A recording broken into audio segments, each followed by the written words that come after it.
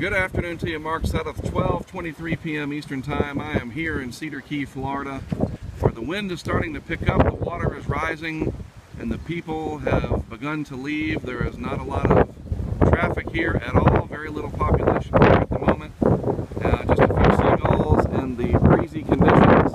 Check it out, the NOAA, N-O-A-A, has a station here for anemometers. That's good. You can monitor that if you know how to find that information online. That should be some great information. Hopefully it's working. I'm trying to figure out where I'm going to put the camera for this area, the surge cam. Part of me wants to put it over looking at the restaurant area and really get the dramatic effects of the Gulf coming in. But I really wouldn't be able to put a surge marker there because wave action really doesn't count. I want to catch the water coming up, inundation.